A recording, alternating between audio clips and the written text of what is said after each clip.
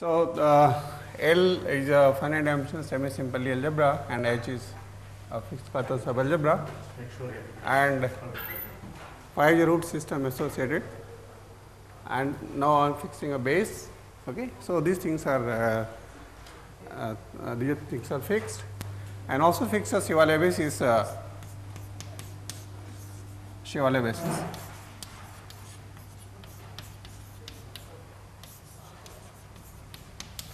So this basis is Hi.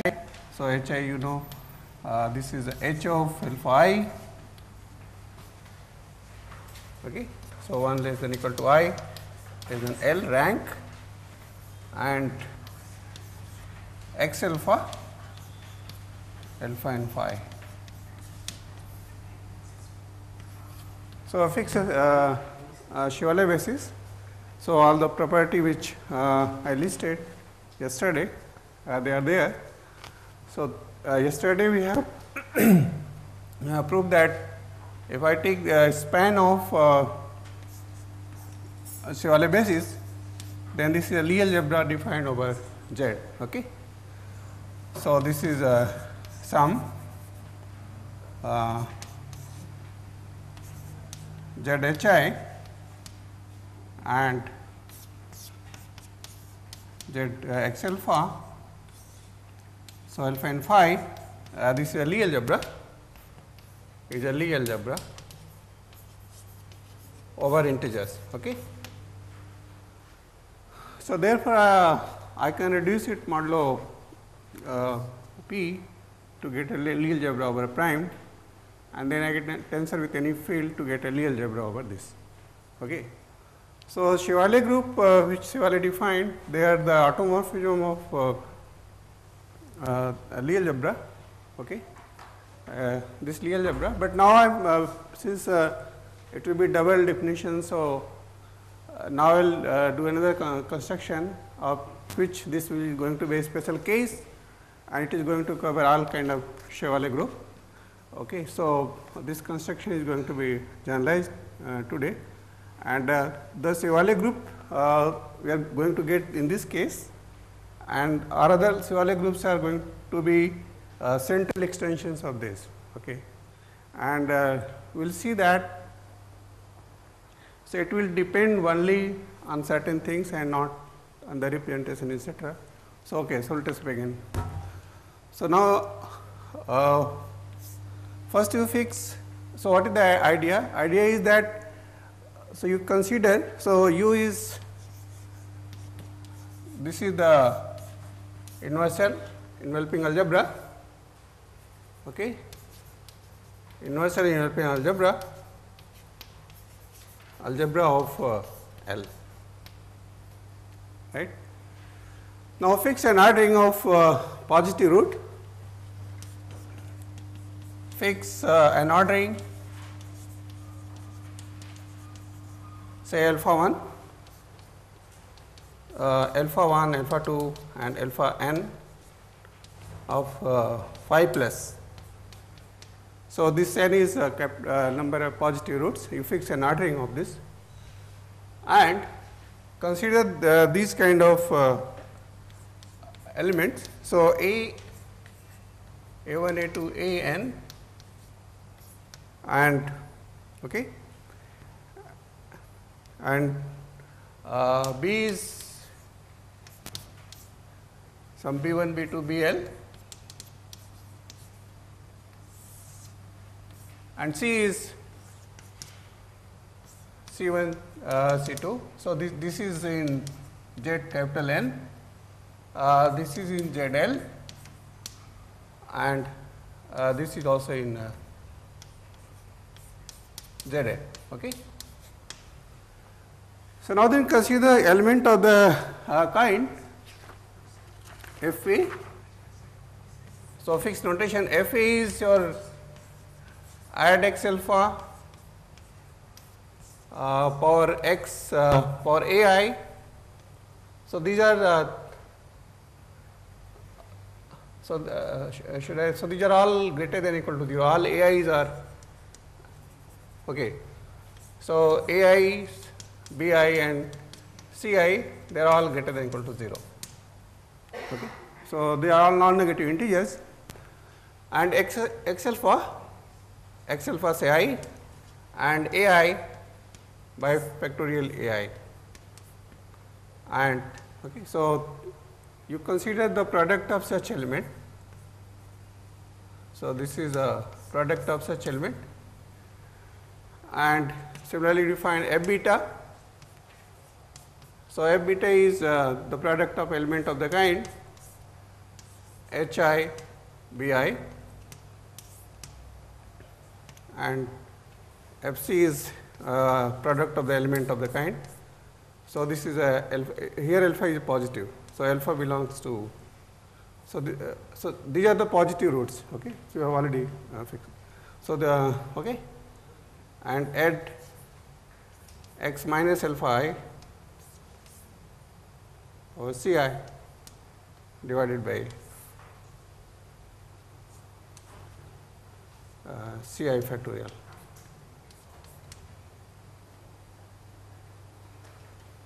So, if these are the usual definition as you define the binomial coefficient, so it has usual definition. So, if I replace hi by integer, you get the integer. Now, theorem is says that which is due to constant.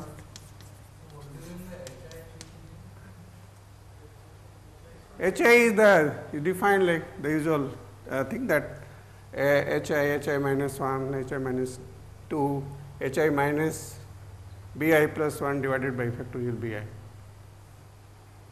Okay. So, hi is the fundamental co-roots.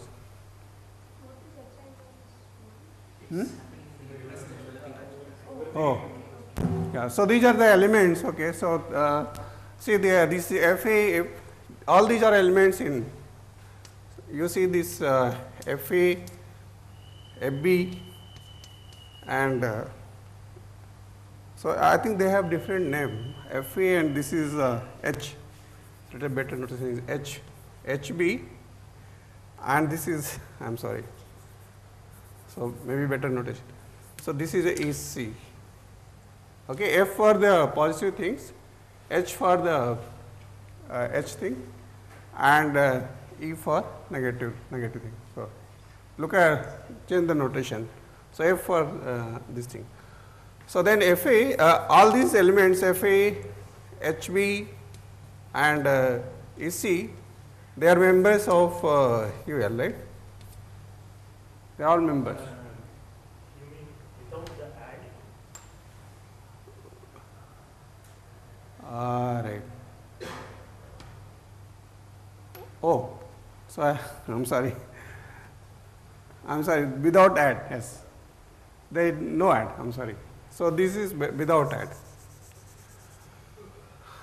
So, x, these are the, so the, When we are writing, it is intentional that you call it back, because normally E is positive and F is negative. sorry, Normally. yes. But you are switching that. Oh, then that's okay. That's okay. I am just following one notation. Oh, that's, no, no. Yeah. Then, but F is just wanted to negative. know And that it is yeah, negative. that's true. So, yeah, as he says that you see in the SL2 case, F for the negative thing and E for positive, and this for S. So, it's okay. It's okay. So, the question theorem says that so this is the, okay, you consider the subring which is generated by, so U L Z, you consider this is the subring. So, let with the subring of UL generated by all element of the kind Fe, Hb. So, this is a product and Ec. Then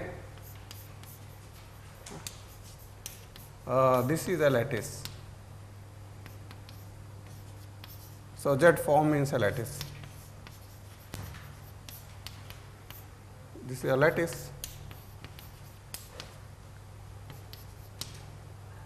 So this ordering is used to define FA. Huh? You will write that Yeah, yeah. those elements as Yeah, in the order. So the element has been written in order because you see there is a Poincare-Berkoff theorem. We say that you take an arbitrary, fixed arbitrary order and such kind of thing is going to be a basis. Okay. So this is used, of course this is used. So this is in UL. Okay. So this is okay. So this is a constant constructed this lattice which is inside this algebra, and this lattice is used to define Chevalier groups, various type of Chevalier groups, and you will see that it has a very good role. So let us also fix some other things. So for example, I call, so this is a subalgebra, say let us write n plus is the subalgebra generated by all positive, n plus, and this is the subalgebra of L.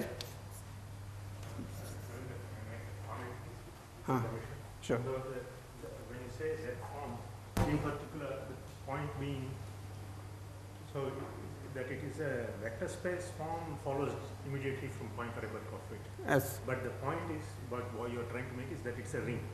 it's a ring. It's It's a ring yeah, which that- contains one, Ah. which also contains one. So this is a subring. That is, it's a form in the sense of a ring form. So one, yeah, is this one belongs to this.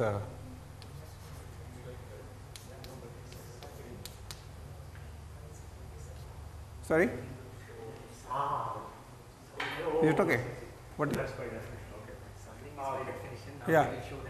Lattice. Oh, Yeah, yeah, okay, okay. yeah, yeah. I understand. Thanks. So you take n plus the subalgebra of L generated by this L alpha positive, and similarly n minus is the subalgebra generated by L minus alpha positive roots. Okay. So and you write these notations. So UN U plus minus Na. Okay. So this is inversely uniform algebra for n plus and UN minus, okay, and UH. So this is U for the inverse European algebra. Okay. So you consider for this positive roots subalgebra get by positive root this root spaces, negative root spaces, and this for H, which is 0 thing. Okay. So then again the by Poincare-Berkoff theorem in this thing that U is going to be, so first of all UZ is, okay, so ULZ is nothing but U n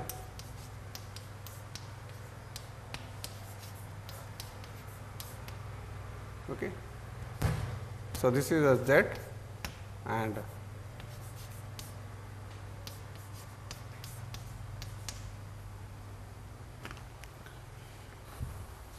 sometimes this is also called 0.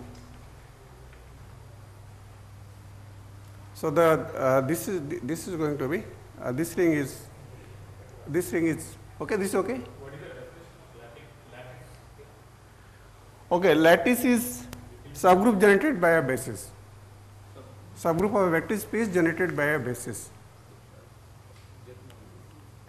Okay. So if we take the subring, Huh. which is generated by this, by Poincare-Berkoff theorem, it becomes lattice, obviously. No. That- Subring, it is subgroup with respect to the ring. Yeah, but when you put, so for example, take So the basis is inside. Q inside R is not a Z lattice. Yeah. The ring in the group R, it's not a Z lattice. Okay.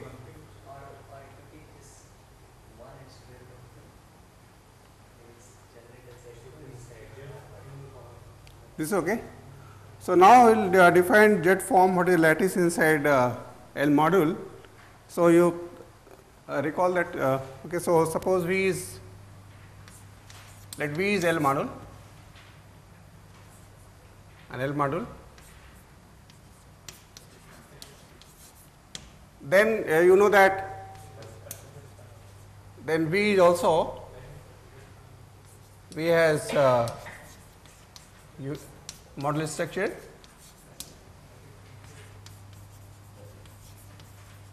right?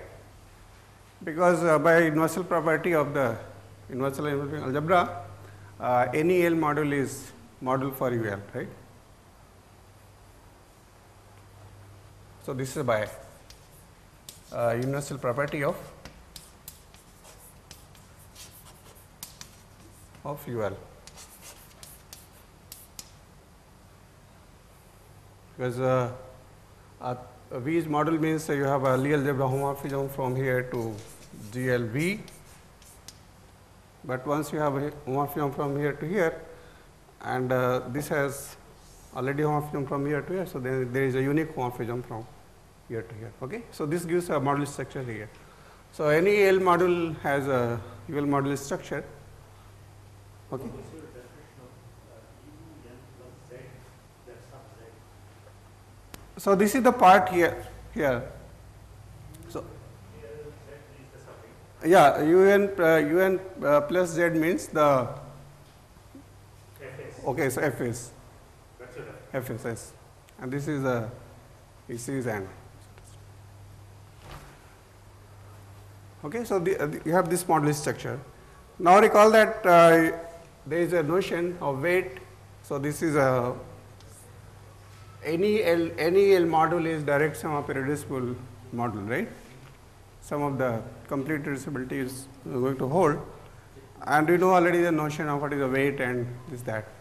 So this V is a direct sum of, so V is direct sum of weight spaces, V mu, and mu is the weight. So if I take any V in V mu, then H and H in H, then H and V acts by mu, okay, mu H V. So pi V notation, pi V is the set of all weights. So these are called weights. These things have been already done, right?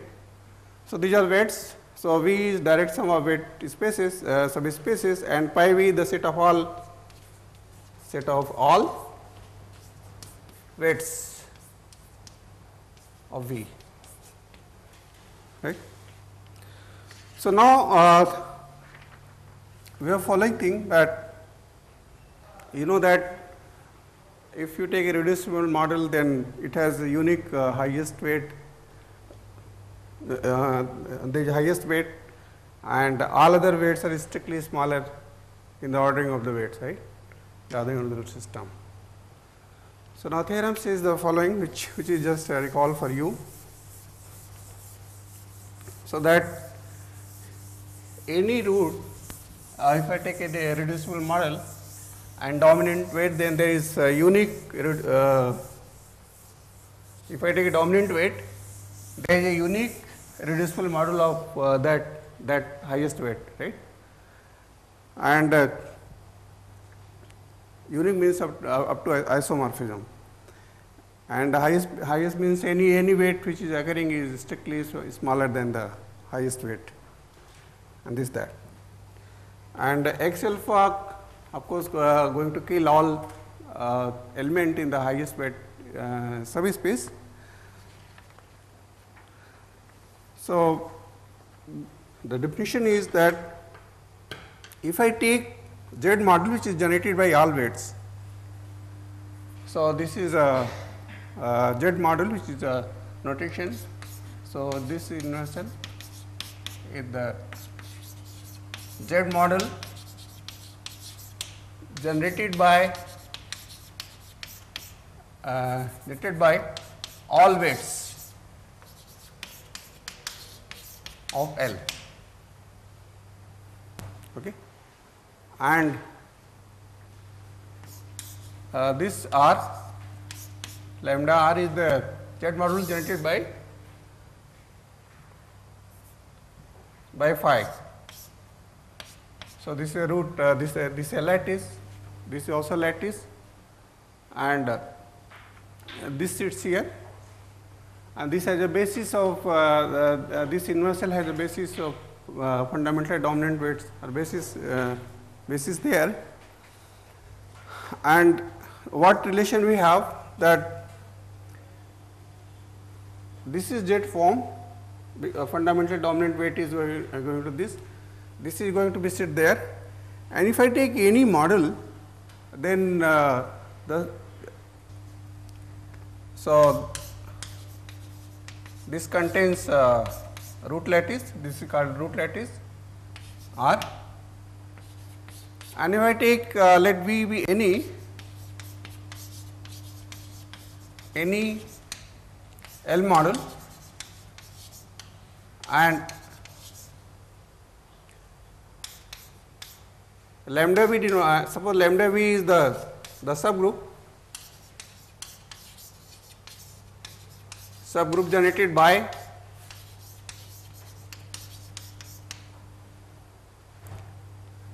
PV. PV means all weights. So then this is contained there, and this contains there. That is, root lattice is contained in every. So this is called the weight lattice for V. So this has a name. This is a weight lattice for V. Okay. So weight lattice is contained there, and the index of this is precisely the determinant of the Cartan matrix. So this is a finite index. So if I write down, see this is a lattice, this is also lattice, and they have same rank because the fundamental dominant weight are going to be a basis there, and fundamental roots. Okay, so they are basis there. So if I want to express a basis element here in terms of basis here, then the coefficients used are precisely Cartan integers. Okay, so therefore index of this inside this is determinant of the Cartan matrix. So maybe you can take it and as an exercise, you might have already done. So the index is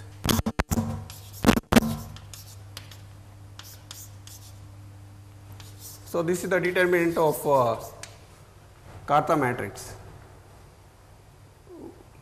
So the determinant of Cartan matrix. Maybe I will not introduce any notation here. Okay.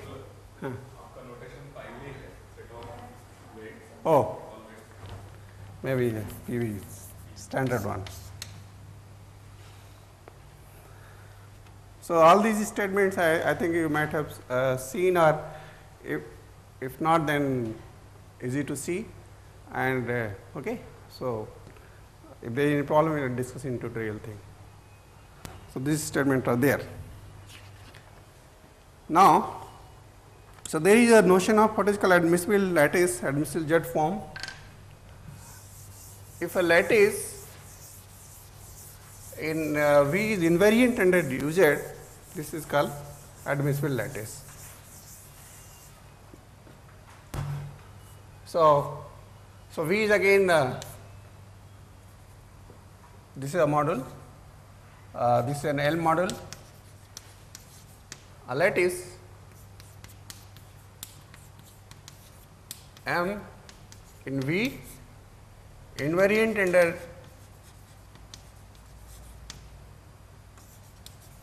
under UZ. So this is called, will be called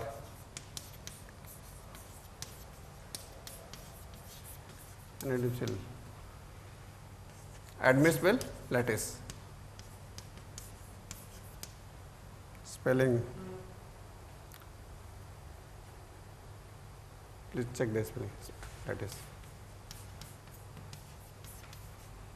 Z form. Okay. So now, so you what is the aim? What is our aim? That you want to you start with any representation and want to search a lattice which is invariant under this UZ. Okay. So, we will take such lattice and then out of that we will construct a group which will be called a Chevalier group of this kind of root system. So, for example, if I take the standard this adjoint representation, so if I take V to be L and so V is a and L, so V as okay, V model with respect to adjoint representation. Add. So, adjoint representation gives model structure here. So, then LZ which you have constructed is an admissible lattice, right.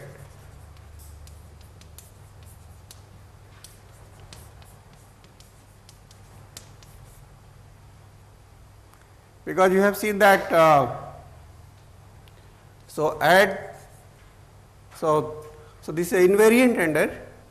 So, how this model is acting? X alpha is acting by add x alpha, right. So, add x alpha power m by factorial m takes Lz inside Lz, right. And also the HI kind of element, they also takes Lz inside Lz. So, therefore, it is going to be invariant under this. Is it okay?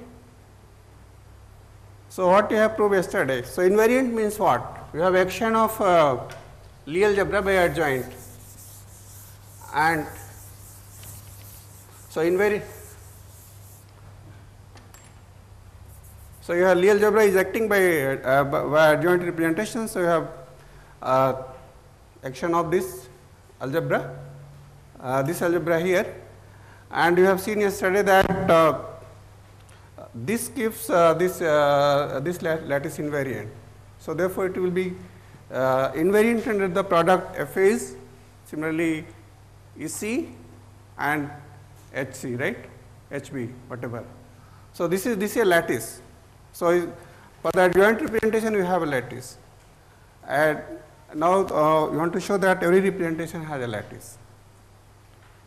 Okay. So, then you take a representation and take a lattice there, and out of that we will construct a group which will be called Chevalier group. And you see that the Chevalier group which will come from this lattice is in some sense is smallest, and all other Chevalier groups are there covering central covering of this Chevalier group.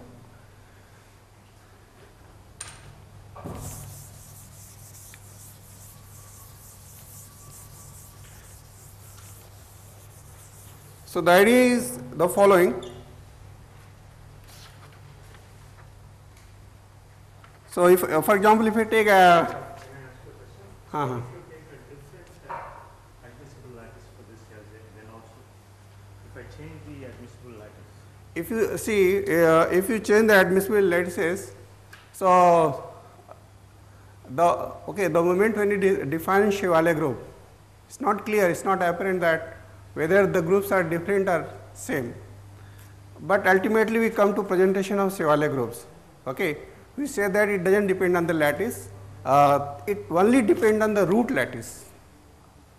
Okay. So, see all these X alpha etc., they have presentation in generator and relation, and those relation are presentation only depend on the root lattice, not on the given lattice M whatever.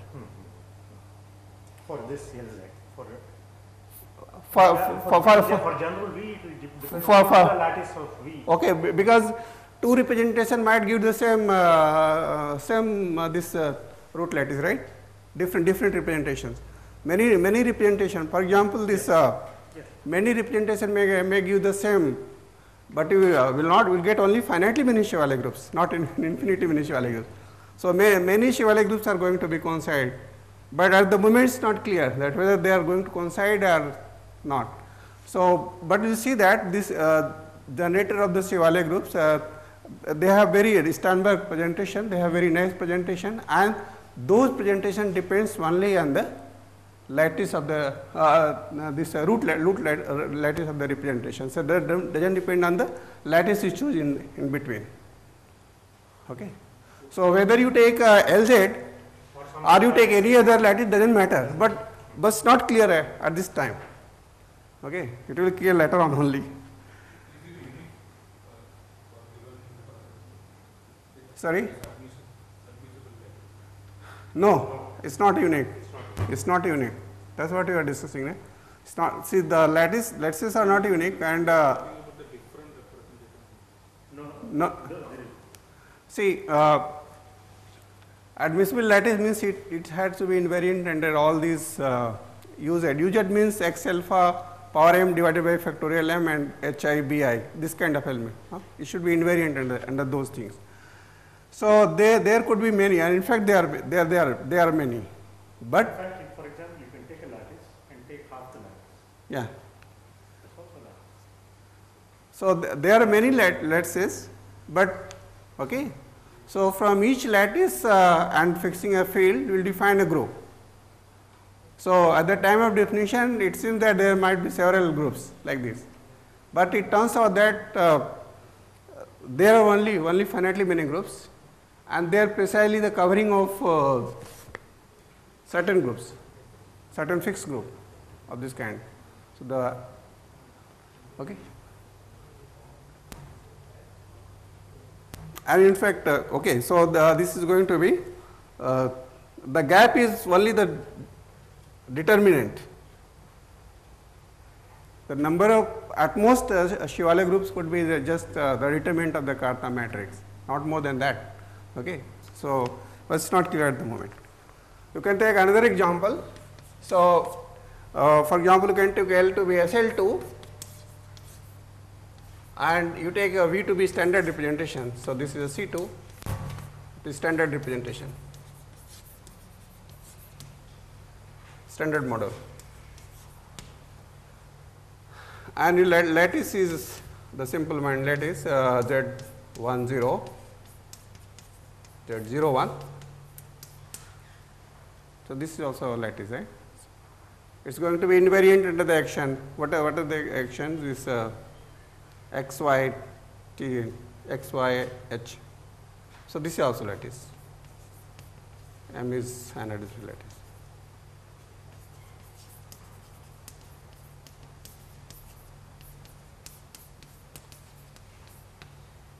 So, more generally, if I take say SLN and take the standard representation, and the subgroup generated by the basis vector, this is going to be lattice there, the standard one.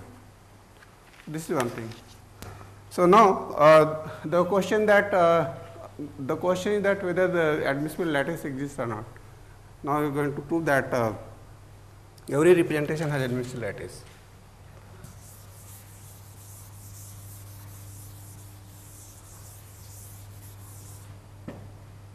Okay.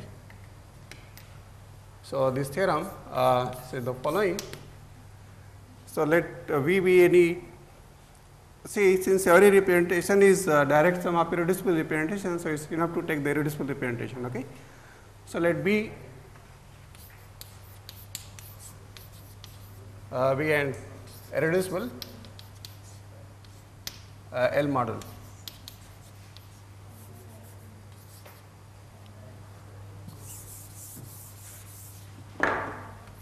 Okay. Then first V has an admissible lattice.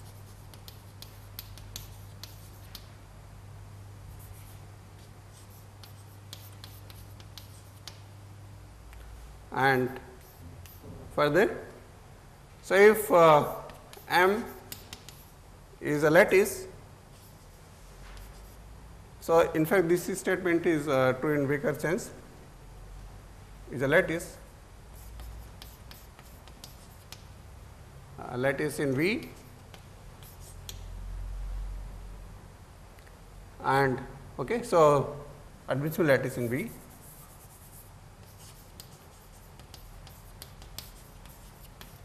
Lattice in V, and if V is, this is direct sum of vector spaces V mu, okay, then M is this sum of direct sum of M intersection. So, this mu is PV.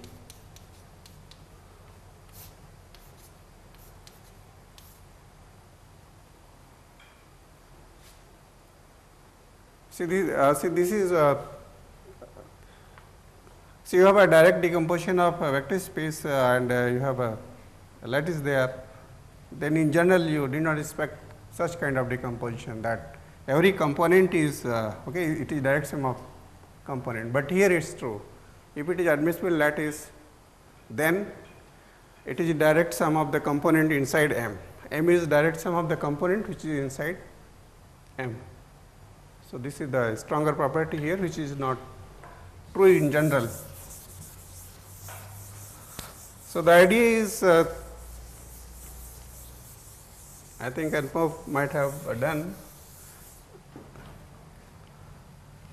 So, let me sketch a proof of this. So let lambda is the highest weight, lambda is the highest weight.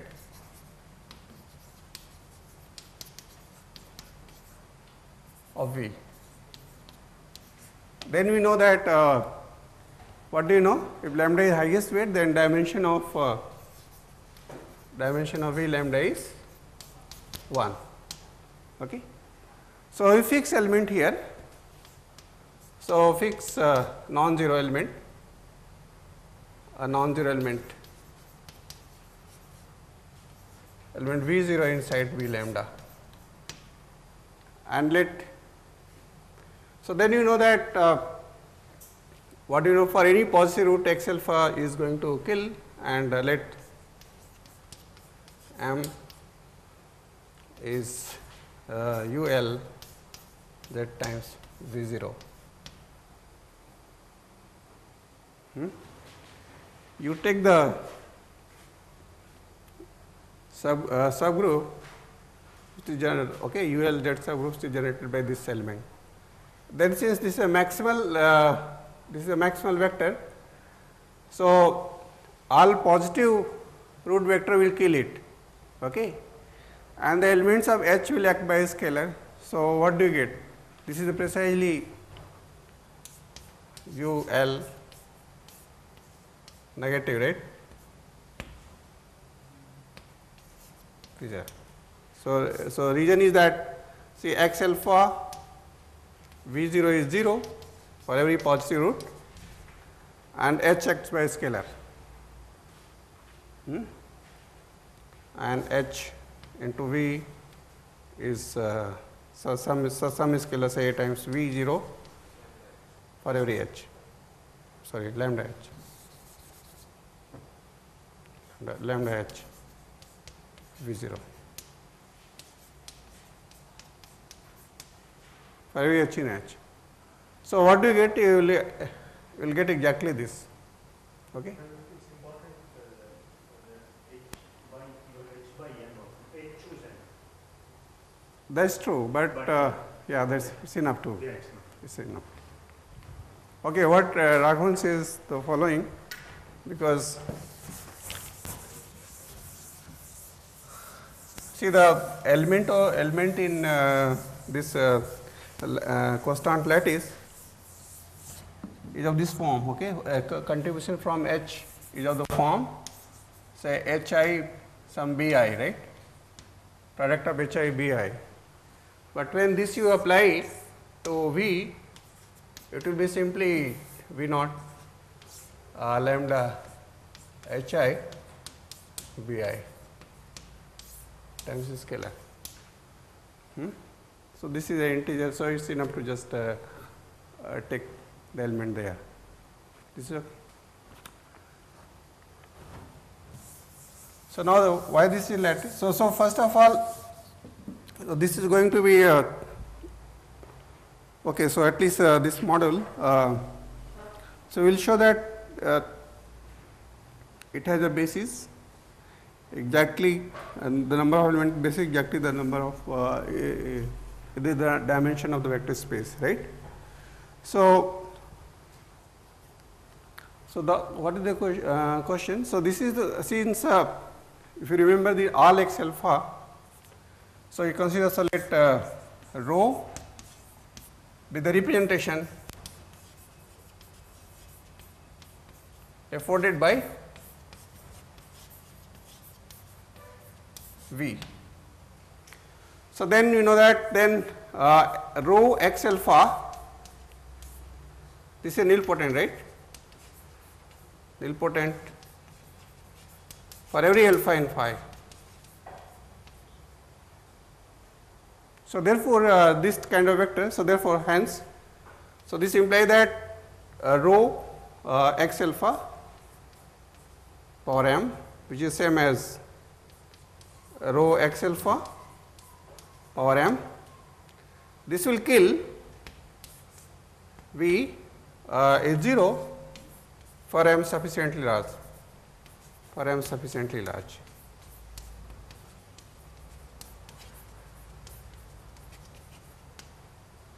right.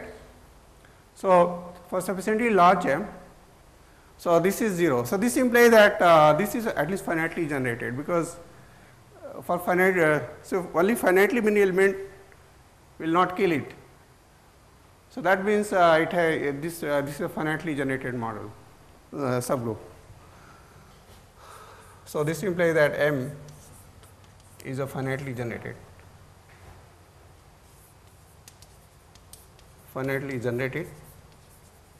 Z model. Okay. So and its span over C is going to give the everything. So what remains to show that its Z rank cannot be bigger than M. Okay, so then you are done. So enough to show that. So we show that. So it's Z rank of this.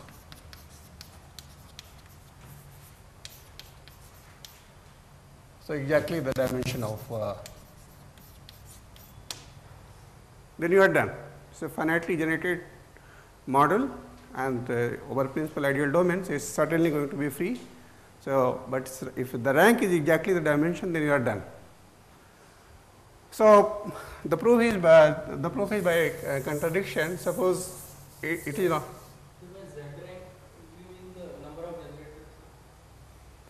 See, this is the model over Z, right? And finitely generated model over Z. We have a structure theorem for finitely generated model.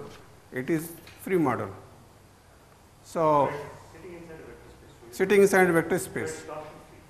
Torsion free. So okay, so it's a free model. And we want to show that its rank is exactly the dimension of this.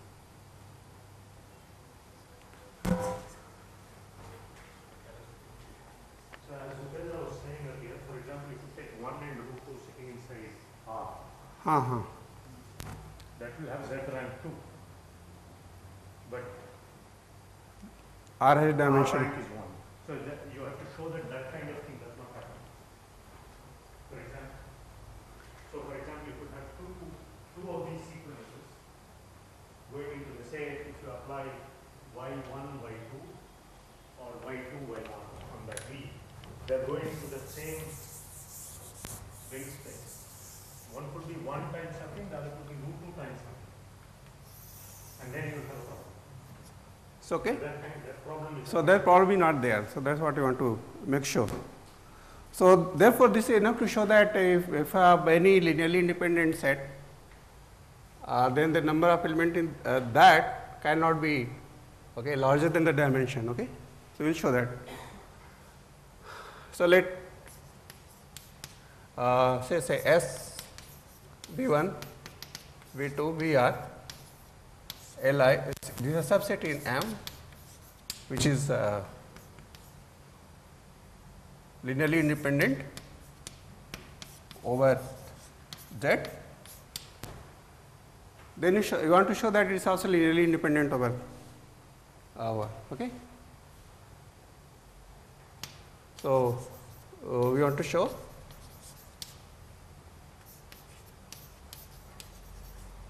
S is also Li over C. Okay, so it cannot be. So now you take R to be minimal. So take R minimal. Okay. So assume. So for example, you will take you contradict it. If possible, assume that there is such linearly independent set, and so that it's not it's C linearly dependent. Okay. So if possible, assume that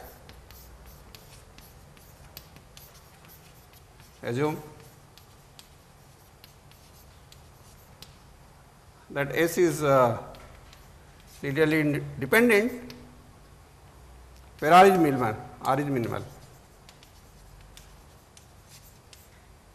You are taking the minimal subset which is linearly independent here, but linearly dependent here. Okay. So then there will be scalar, complex scalar. Then there exists some AI, complex number, so not all 0.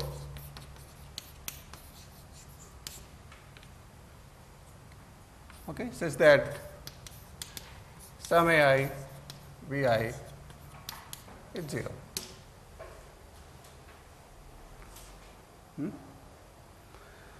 So now here is the trick. So now our first observation is the following. So observation number 1 is there exists V U inside UZ, okay, such that U times V1. So this is the lambda component. So this is the lambda component. So this element in V lambda. So this element, let me write like this. So this element in V lambda is non-zero, right? So what I want to say that there exists some element in this constant form, so that the lambda component of U times V1 is not 0. Okay. Why? For otherwise,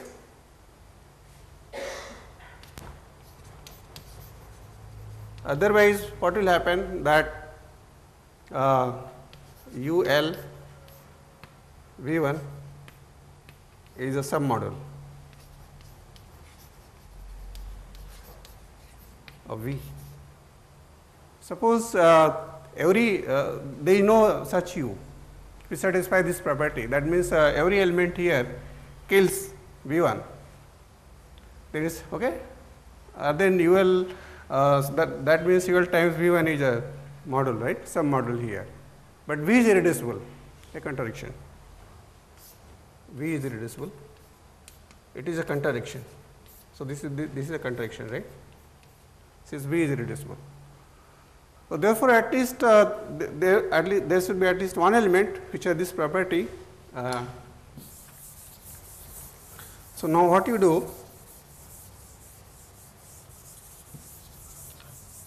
On the other hand, so there is another observation that V lambda component of this. The second observation say that V lambda component of this is inside there. I have written there. So U times Vi component is M intersection V lambda. This is just proved. Why? Because M is M is not there.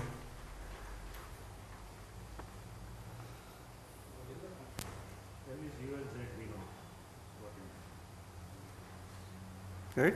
Yeah. So actually I require, so I have given two statements, right, in the beginning. So first I want to prove the first one, that any subgroup which is invariant under UZ has decomposite direct sum of weight spaces inside M. Okay, then this one, because this is going to be required now. See what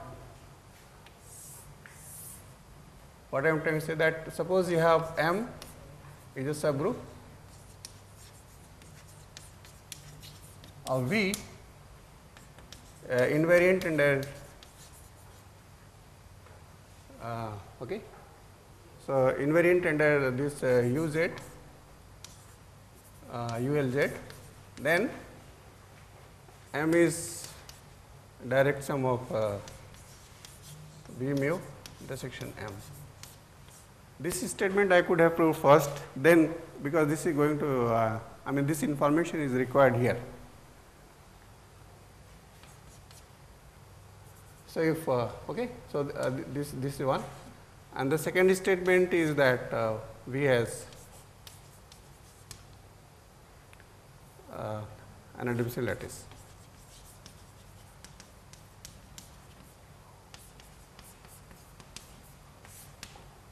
Is it okay? So I have started the proof of this, but proof of this requires this information.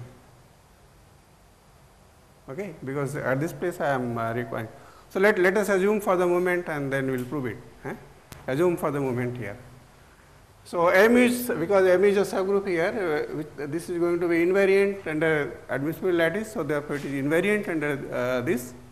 So therefore M had decomposition like this. Okay. So M is direct sum of M intersection V mu. So therefore this is going to be exactly Z times V 0. This information, if you grant 1, this is exactly going to be this, because this is going to, okay. So therefore so lambda component of every element will be inside this. So therefore hence there exists some Mi. So U times Vi is some Mi times V0. So Mi belongs to integers, right?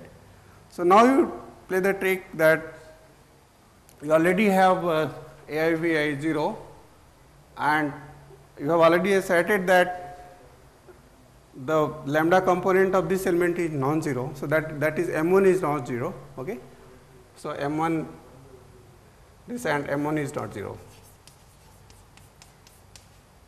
by 1, by observation 1. So M1 is not 0, and so you play this okay. So use these two informations. So therefore you have this equal to 0 implies, so M1 multiply by M1 times some Ai Vi. So this is 0, and okay. So you first use this one.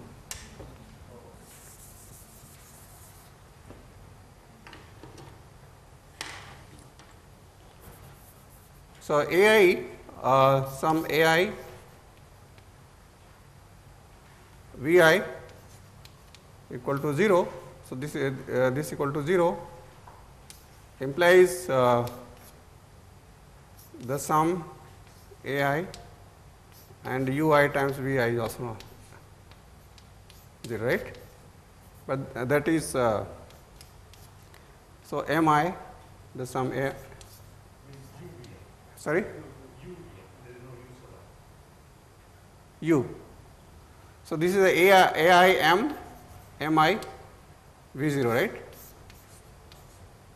This equal to 0. But V is a non-zero vector and this is a scalar, so this has to be 0, right?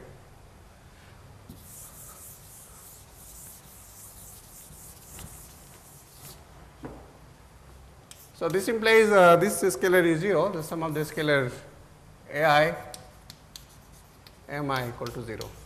This sum is 0. So now you consider the sum. So you multiply, and so you have m1 times sum ai vi, right. So because this sum is 0, so multiply by this will be 0, and minus multiply by this minus sum ai mi, okay. So because this sum is also 0, this sum is 0, so this is 0, this sum is also 0, you multiply by v1, v1. So then you have a reduced relation. So this is same as what do you have? The sum is start from 2. So this is I start from 1 to r, right? So then you have ai m1, okay. So ai m1 minus ai mi and vi so ai is common, I am sorry. What is common here? So this is a1 get cancelled, and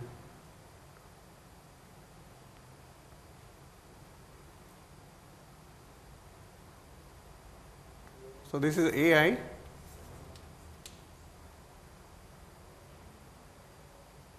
m1, right?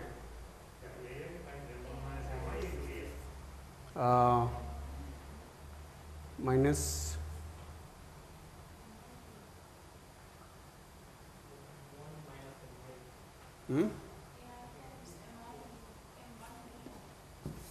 okay, so what?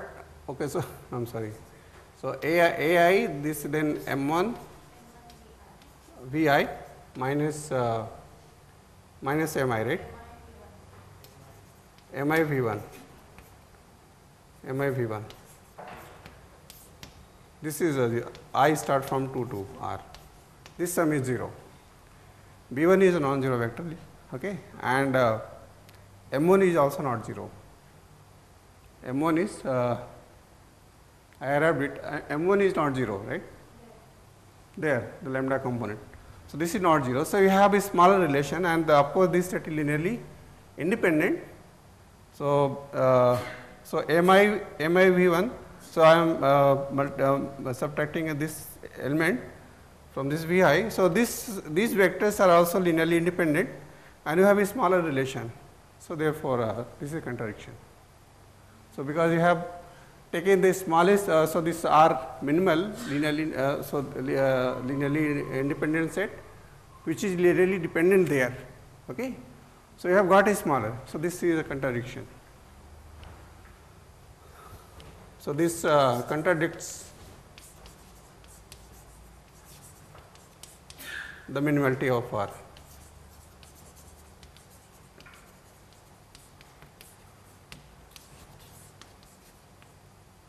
Is it okay? See, I have produced a smaller linearly independent set which is linearly dependent over C. That is what we have done here, done there. So therefore,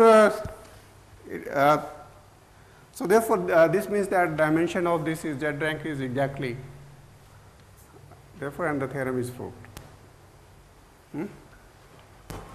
Raghavan, is there in problem? It's okay. I have put all the stuff there. So now let us prove first which has been used in the proof of this.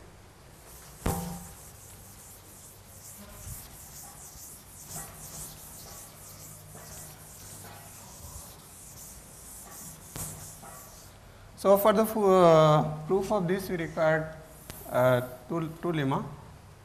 So, which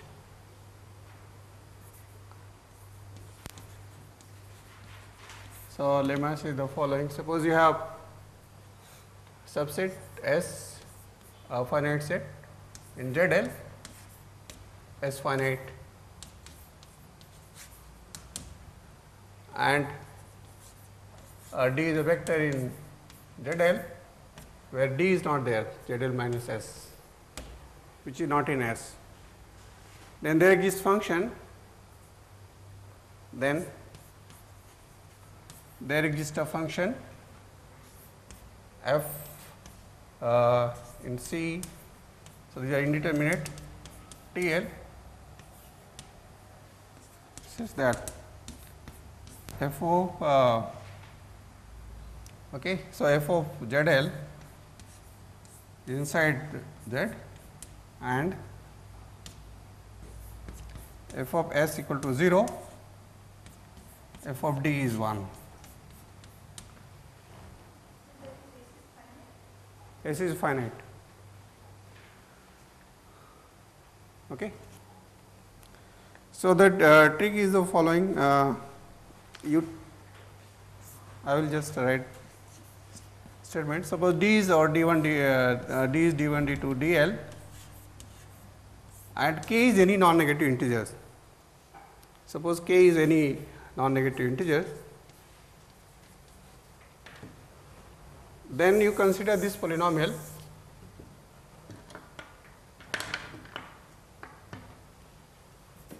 the polynomial Fk,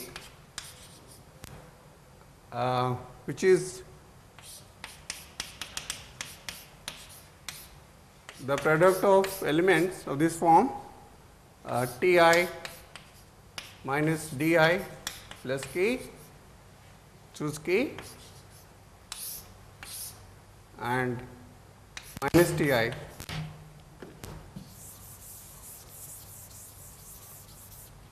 minus Ti plus Di plus K, choose K. Okay. So, I equal to 1 to L. So, then it has property that if you take a box with center D and in each direction you take a lattice point, okay. So, this is your D. So, in either direction I take a Di plus K, Di minus K, and each, so okay, so in each component you take so starting from here you consider all length of size 2k and take the lattice point, corresponding lattice point. Then as those points, so this f is 0 except at this point. So, for example, if I take let me just take the L equal to 2. So, what I am trying to say, if I take suppose L is 2 and our K is okay, L is 2, then how my box is going to look like. So, this is your D. So, this is your D, okay. So, which is D1, D2, and then D1. So, this point is okay. So, this is D1 plus K and D2, right, and this point is D1 minus K, D2. Similarly, you have point here and point here. So, you consider all such similarly you have point here and point here. So, you consider all such points. So, this function is going to vanish at every point except at the center. Okay. So, and if S is finite, then if you take it to be large enough, then S will be contained there. So, therefore, it is going to vanish there also. So, this is the argument. This is Humphrey Irene Steinberg notes, you can see it. Okay, that is how you get the function f. So, now how to prove? And the function at D is 1. D is?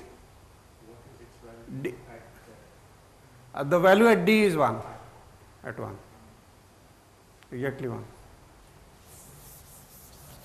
And you, of course, you have convention that when k is greater than this number, this is 0. Okay.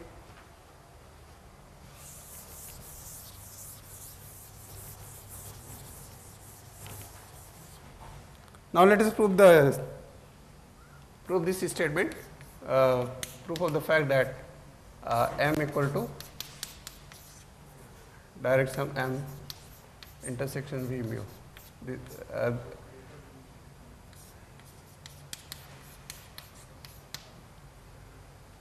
So what do you fix? You take any weight there. Okay. So you take d. So let fix. Say lambda. Lambda this time is not the highest one. So this is okay, any weight here. And let d is or d lambda, which is nothing but lambda h1 lambda hl, right? And S is our set d mu, defined similarly, where mu is in P weight, but mu is different from lambda, right?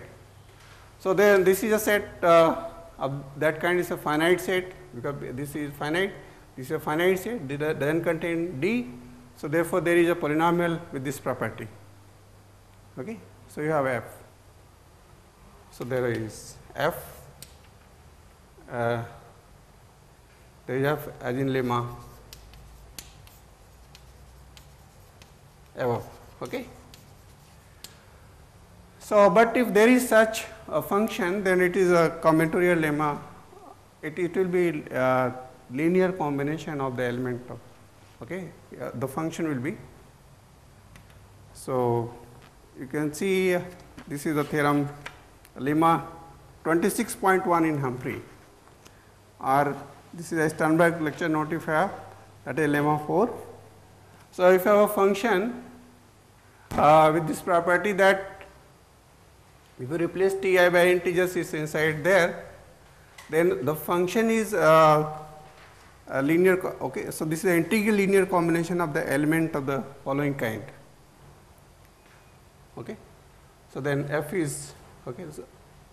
So hence by lemma in Humphrey or whatever. So f is the linear combination of elements of the type, what kind of elements?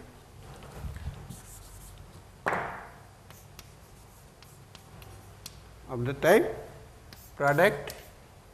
So this is Ti Ni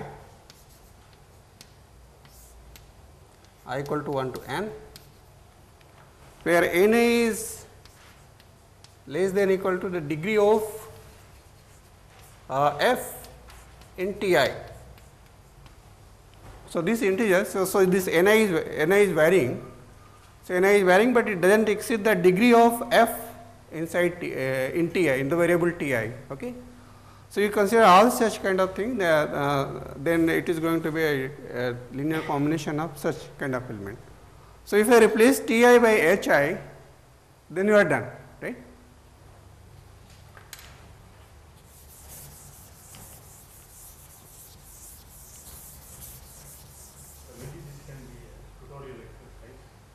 Sure. See what he is saying is an interesting fact. Take, for example, if you take one variable, Yes. what are all the polynomials which take integral values of p? You might think first sight there must be powers of x. There is binomials x choose I, which will take integral values of p. Yeah. So it's a lemma, combinatorial lemma, I don't know. Combinatorial lemma, I think 26.1. But it's an easy fact. I mean, it's a nice fact. Nice fact, but important. Yeah, Important. So, so therefore, okay. So what does it mean? That You have this. Now you take f to be u to be, take u to be f of u1, u2, not u1, h1 is 2, h1 is 2, hn, right? So then it belongs there, because this means u is a linear combination of element of the type hi, ni, where ni satisfy this. So then this implies that. Then so u belongs to ulz. In fact, ul 0, u 0, 0, that of course here. So further, what is the property of this? So this u acts as a projection of v onto v lambda. So further, u acts as a projection of v, okay, into, so okay, so because the integral thing only you get into v lambda. Why? M to M intersect. Yeah, that's true. So m, okay, of m to v intersection m lambda, okay, onto. So this is now, okay. Why? Because this has a property that it scales every weight. So only weight remains is just mu, lambda, okay, all other weights disappear. So therefore you are done, okay. So you have got a polynomial so that this property holds. So you are done. So now I still have some time.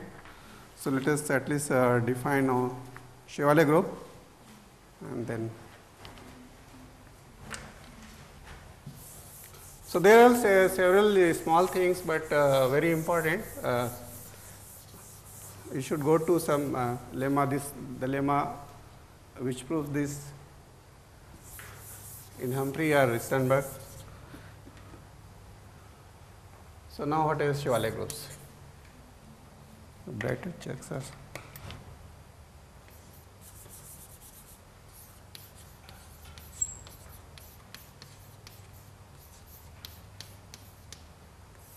So what are this? So you start with a faithful module, okay. So V is this is a faithful L model, and M an admissible lattice.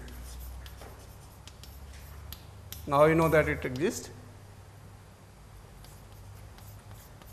So we will discuss the see, because this is this lattice which I have constructed minimal, in certain sense minimal lattice, because the minimal thing we have done. You started with the highest weight vector and you have obtained it. Okay.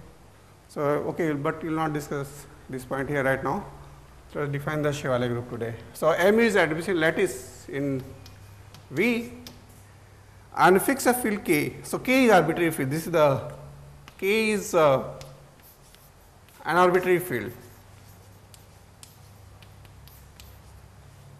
In fact, you take any commutative ring with one Chevalier, okay. So but anyway, let us arbitrary field.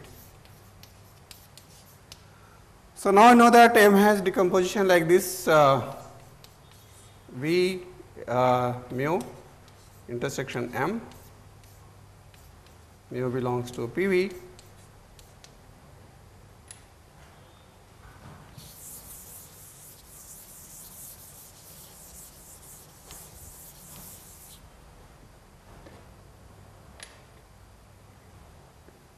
okay.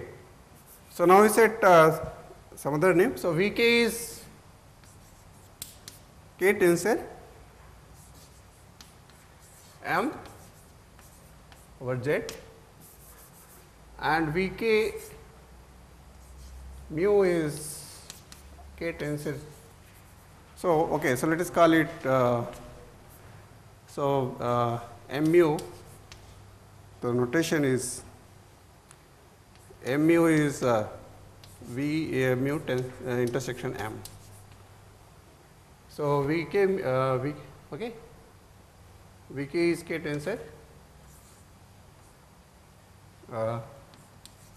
M mu, the portion inside here of the mu Betti space. So then you have decomposition, because you have a decomposition of M like this. So you have a decomposition of Vk as Vk mu K in PV. Is there direct some mu K is okay. So now you consider the representation which affords. So this is a representation of L afforded by P. So you also fix a basis of the vector space.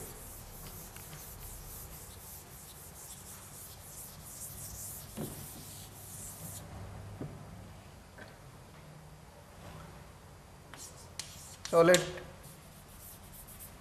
say S be a basis of M1, M2, MD be a Z basis of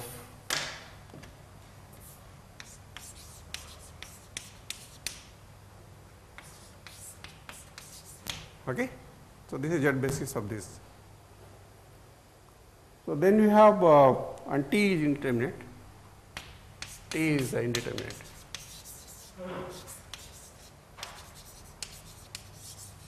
And consider this kind of element. See, we have used the notation Tn and rho x, say power x alpha power n divided by factorial n. So this will be used for this thing Tn tensor rho x alpha n by factorial n. Okay. So I will use this notation for this one. Then so now you note that since this endomorphism is nilpotent, rho x alpha is nilpotent, so this is a nilpotent element. You consider the matrix of this exponential of this. So exponential of T rho x alpha, which usually you define like what the way you define. So this is a T rho x alpha and so on, T square rho x alpha square by factorial 2 and so on. Okay. So this is the endomorphism, and you can write down its matrix. Now field has not been appeared, right? Here. So I have replaced. I have taken indeterminate.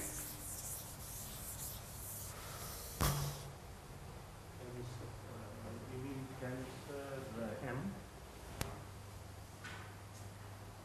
Because there is rho x alpha. Rho x alpha. This okay. So this is a tensor S. No, GL of Z T. Okay. Yeah, that's true. So this is a GL of so Z T tensor, this is M, right? Is it okay? Square bracket T. This is a polynomial. Oh, I'm sorry. This is a polynomial. Okay. So now if we specialize T by elements of the field, we will get the element here. So if I replace T by suppose okay, so specialize T by elements of this. So replace T by some element say U inside K, then you will get this element, what it is called element exponential U rho x alpha. So replace this T by this. So this is going to be a member of GL VK.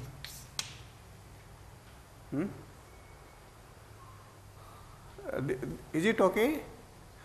See, this is a nilpotent endomorphism. So therefore, this is a nilpotent thing. So an exponential of nilpotent endomorphism is invertible endomorphism. So you get invertible endomorphism of this subgroup. Now replace this variable T by element of the field, then you get a okay. So element in this group, right? And the Chevalier group over G is what we call G V K. Other one, of course, this although these two factorial etc. they look as if they are actually built in, they are operating. That is already there. That is maybe we will discuss some point tomorrow because see this admissible means what? So the lattice is invariant under all such endomorphism, right? So this will not create any problem at all. Even the characteristic of the field is finite. So this will already take care of. Suppose the characteristic is even 2.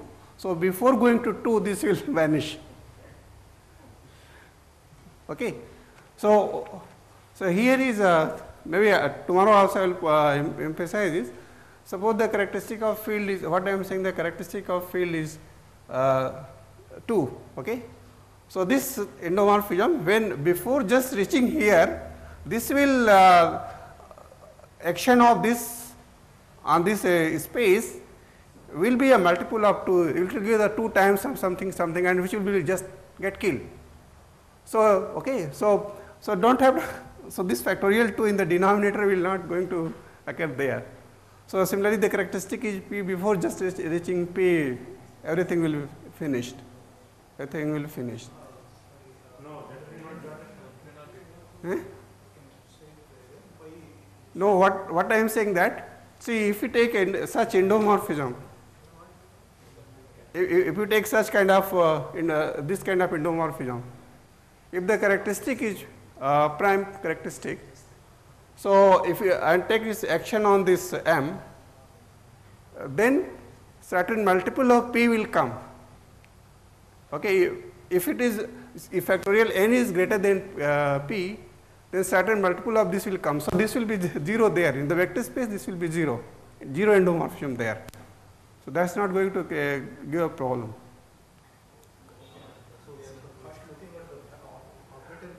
First you apply at the lattice there and you get the integral thing, and then okay. So whatever the characteristic is going to get the problem, that is already taken care of by those things, and then this denominator is not. Maybe I will give some examples tomorrow of certain characteristic, and it will be okay.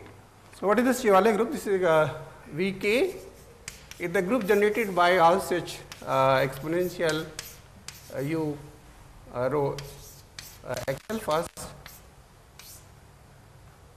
where alpha belongs to your phi and U belongs to field K. This is a Chevalier group. Okay, this is our Chevalier group, and if suppose if the representation is V is adjoint representation, then this is called adjoint type of Chevalier group, and if V the standard representation, standard or legal. Okay, so let me not say like this. So if the lattice is root lattice, then the group is called adjoint type, and with the lattice is the universal lattice, everything, all weights occurring, then it is called universal Chevalier group. So I will start from this tomorrow and give some examples there, And we also discuss the what are the characteristics which are going to give some problem there. Yeah, the point as Kamleksha was saying is that those operators, that whole thing, that rho x square 2 by factorial, lives as an operator on n. So it has meaning in any